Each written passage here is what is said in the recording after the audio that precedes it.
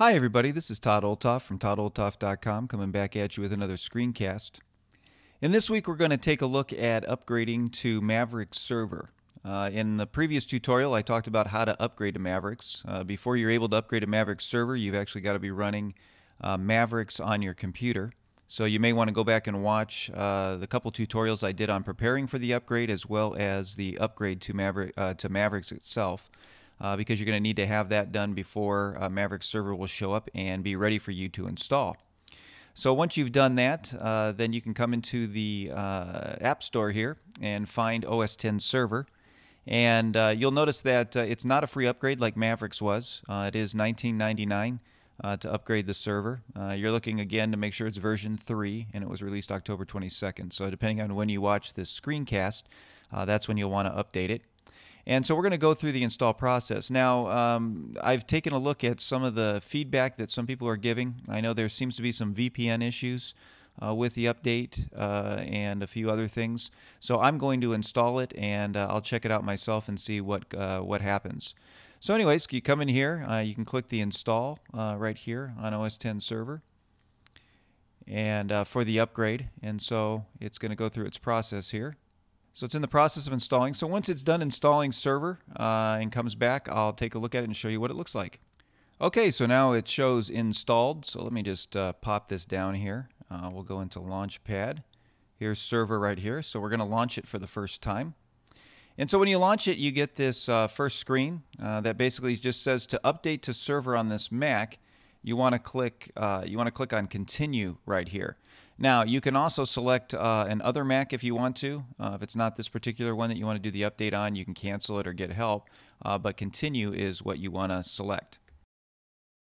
And then you get the software agreement, the license agreement that you have to agree with. So I'm just going to click Agree right here.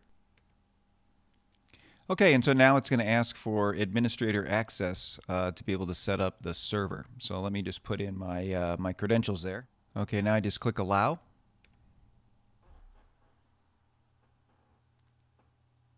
And so now it's starting to set up a server on the Mac here. You can see it's configuring the service authentication, it's writing the services, getting the service state, everything is going through here. And so once it's done writing all of that, I'll come back and we'll see what it looks like when it's done. Okay, here we are. The install finished, and you're greeted right away with some server tutorials that talk about how to do certain things inside server. So for instance, if I just click this Share Files, it has kind of a walkthrough on how to set up file sharing, and actually goes through step by step to show you how to do that with some screen grabs and those things. So that's kind of nice. So if you're stuck and you're looking for a little bit of help, there are these tutorials in here that will walk you through those various things. How to host a website, configure public access. You know, you come in here, and again, it'll walk you through what to set up, what to check, the different things that you need to have to make that work. And so this is a nice addition. I know in past versions they had the little drop-down drawer that just kind of told you what was happening with certain things.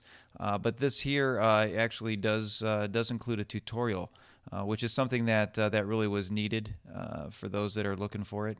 But anyways, just thought I'd let you know that those are there. Let me just go to this. So here's the server app. It's all set and ready to go. You can see there are some changes in it. It does have an access section in each of the areas that lets you know if everything's working or not with the green dot next to it. And you can also see down here that your services are split into services, and there's an advanced section in the sidebar here.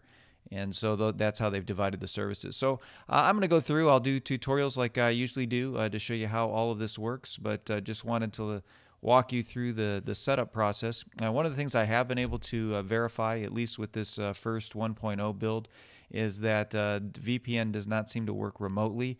You can make it work inside your network, but that's not really the point of VPN. And so I'll be looking for some solutions to that, and hopefully come back with a screencast to help you out.